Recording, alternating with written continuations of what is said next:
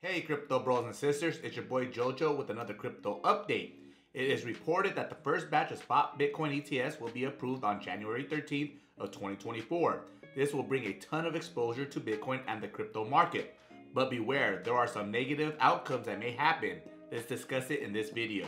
Satoshi Nakamoto, the creator of Bitcoin, main purpose was to give power back to the people when it came to the monetary system. The Bitcoin blockchain was a new way to get away from the control of central banks and the government systems in place. However, these huge asset firms like BlackRock and Fidelity will soon control a lot of Bitcoin in a centralized location. Bitcoin being centralized at these firms isn't a very good idea. If the government wanted to confiscate them in a worst case scenario, guys, it's not impossible because the government here in the United States seized citizens' gold in the 1930s. Remember, corrupted crypto exchanges were able to take users' funds. The government would easily be able to do the same with these firms. A crypto analyst at Treasures agrees. Here's a quote from him. In principle, spot Bitcoin ETFs take people further from self-custody and potentially introduce a systemic risk, as ETFs will be safer on the surface than exchanges, Tetek said in an interview with Cointelegraph.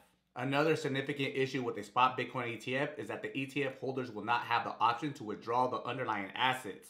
Instead, these assets are held in an aggregate by the ETF itself, which raises the possibility of the unchecked issuance of a paper Bitcoin, which basically means an IOU written on a piece of paper, not the actual Bitcoin.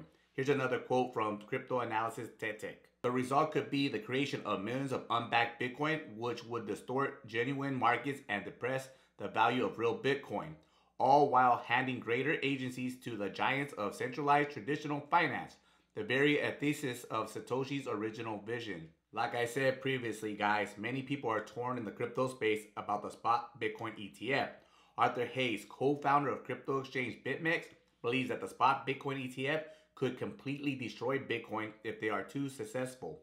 If not Bitcoin, such ETFs will likely compete with centralized crypto exchanges like Coinbase, as ETF fees are expected to be lower than those on the exchanges. My answer to this problem, like many others, is to custody your own Bitcoins and crypto on cold wallets. Pretty much all of the concerns of owning Bitcoin ETFs are limited. There's really no reason to have a hedge fund custody your Bitcoin. I'm going to stick with Satoshi's vision on Bitcoin. How about you? I hope you enjoyed the video. If you did, hit the thumbs up button and jump on our crypto train to 500 subscribers. I appreciate all the support, guys. Until next time.